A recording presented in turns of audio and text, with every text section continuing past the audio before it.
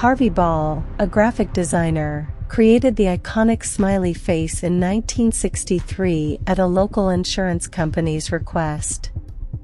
The company wanted a morale booster, and Ball's simple design, consisting of a yellow circle with 2 black dots for eyes and a curved line for a smile, was an instant hit.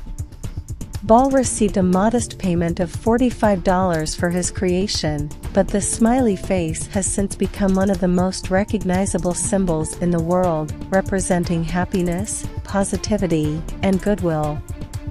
It is used in countless products and marketing campaigns, and is now a ubiquitous part of our culture.